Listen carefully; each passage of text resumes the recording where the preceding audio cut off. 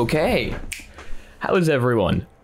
Due to popular demand from literally all three of my Discord staff and moderators, and actually they're also the channel moderators, we have created a Minecraft server. And I'm not saying that's a bad thing, I'm saying bad things are going to happen. So if you guys want to join, it is a very lightly modded Minecraft server. The IP to that will be down in the description below. It is pretty much very lightly modded, just a few terrain mods, a few extra blocks, and the rest are core mods. We have Optifine in there, a few plugins just to keep things safe. There's Factions plugin is installed literally just to keep things safe.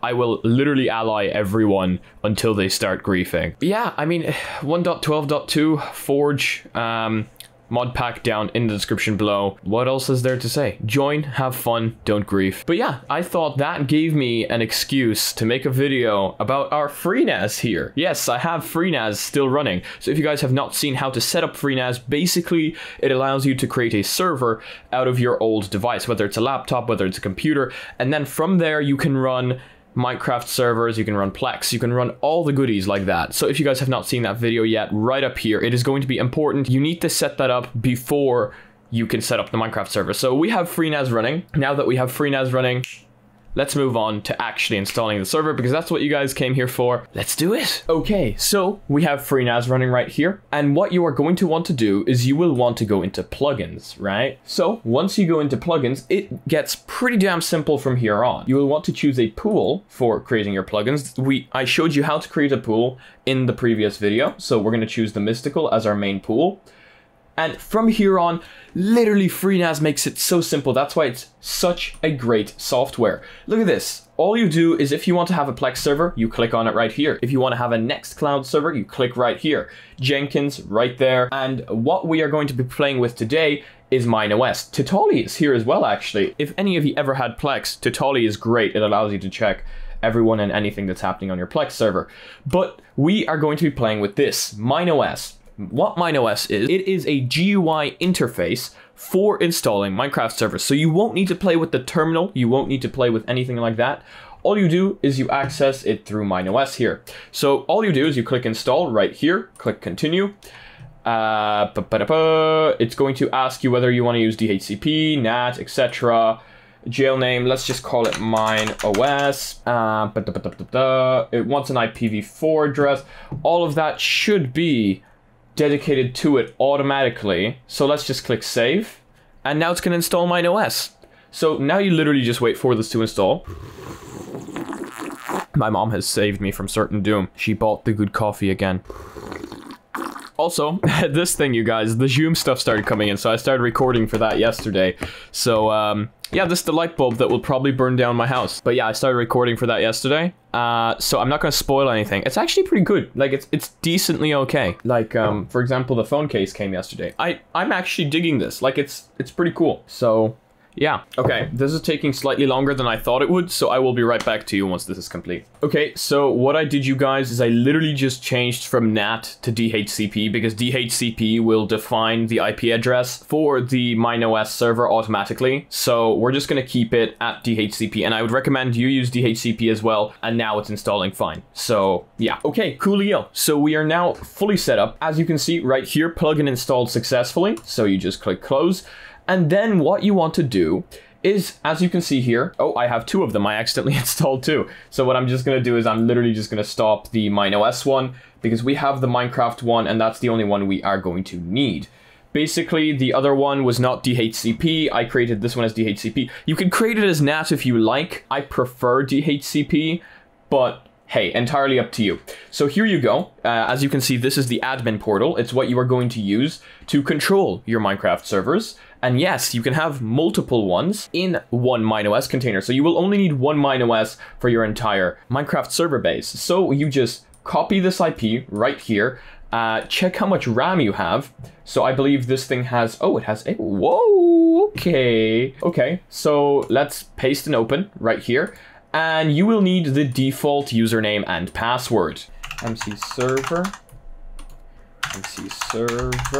Okay, cool. So the default is MC server, and the default password is also MC server. Just make sure to change that so that you don't like completely forget about it later on. Okay, so as you can see right now, we are in the interface. And this is pretty cool because from here on, it's really simple. You just click create a server, you give it a name, just like that.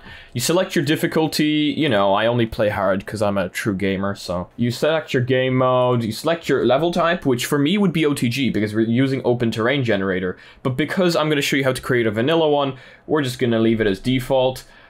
Everything else stays the same, and create new server, just like that. So now you have a new server created. What you want to do now is you want to go into profiles. You want to select either Forge, Feed the Beast, Mojang, all those. So we're just going to select Mojang. We're going to select the default 1.16.1. You want to click download the latest release, go to server status. This is where you control the server. Select the version you just downloaded right here. I'm going to select broadcast to LAN so that it shows up on local LAN. We are going to give it, well, we had 7 gigs. Let's give it 1000. Okay. Change the runnable jar to the runnable jar of the server and click start. Make sure everything here is correct. Click start and boom, your server will be started. It will probably ask you to confirm the EULAI. So I'm going to wait for that to happen and then you can click accept EULAI. There you go. And then click start again. And now you can go into the log right here. And the log is your console. So this is really cool because it's a really nice GUI. It's really, really simple. And you can run everything from right here. So here we go. It's starting up.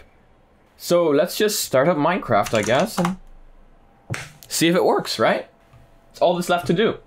If you guys want a tutorial on port forwarding, etc., let me know, because right now this is only visible to your local LAN. So if you want to port forward that so that other people from other places can join, you will need to port forward that on your router. Just port forward port 25565 from your local IP address. For me, that would be 192.168.62. That's it. You just port forward that, and then people can join on your public IP, not your local one. Because if you give your local one to people, they won't be able to join unless you use Hamachi, for example. Hamachi will actually let them join. So we're just going to start up Minecraft right here. The world spawn is almost created. How exciting. It's now created. Sick. So now let's just wait for this thing to download and see how we're doing. Oh, wow. Whoa, I have never played on 1.16.1. What is this? No, you did not. That's not there. Okay, so it's not showing up on the local down here, which I thought it would be. So that's not showing up there. But I'm just going to type in the IP address. I think it was 61. It's 62. And now let's connect. Here we are. And as you can see, it showed up in the console that I joined the game, so I can opt myself right here. Just like that. And because this is also a Samba Share NAS, all you have to do if you want to access this is literally just access the Samba Share. So, here you go. I think I'm opt now. Yeah, I'm a server operator, which means I'm not gonna cheat, you know, like, I'm not cheating. This isn't cheating. God damn it. I keep pressing L. L is my sprint key because it's on my mouse. But there's a fire. Okay, no, let's ignore the fire. Let's just let it burn. Here you go. Here you go, guys. We have literally created a server from an old device that you probably may not have been using. Like, for example, an old laptop or an old computer. This is how simple it is. You get a lovely little GUI that you can play around with. Right here, you can install Forge, you can install mods, you can create a vanilla world if you want. All you have to do then is port forward it, and anyone can access it. And then it's entirely up to you how much RAM you give it. You don't need to be paying other companies to add more RAM and pay more monthly, because you're running it, which means you can add as much RAM as you like, which is why it would be great if I were the one running our Minecraft server, because I have a NAS with 32 gigabytes of RAM that I normally run Minecraft servers on. But somebody is going to find my IP address. There's always one person that would find my IP address and just expose it. And I have too much importance. There's always that one person that ruins the party for everyone else, and I can't let that happen. So yeah, we're running off a paid server, so that's it. I paid for a server for you guys. So make sure to join that down in the description below. Again, the mod pack is down in the description below. It's Forge 1.12.2. We have plugins running. We're using Mokist, which was recommended to me by a member of our Discord. Thank you so much for that. It was a great idea. It works so much better than SpongeForge, which I was trying to start up originally. But yeah, if you guys liked this video, if it helped you out, make sure to give it a like. If you disliked it, I guess this button works too. But let me know why down in the comments section below. If you guys are not yet part of the community, make sure to follow me on my social media here and here. Join us on Discord, where we have a lovely growing community, and that's where I communicate with you guys, let you guys know what's happening, future videos, things like that, ask you guys for suggestions. Join us on Reddit, where I want to see my face getting memed to hell. And if you guys want to be notified of future content, I upload tech videos daily and VR videos on Mondays and Fridays. If that floats your boat, make sure to smack that subscribe button with your forehead, ding my bell, and see you again in the next one. Peace. It's so warm. It's too warm.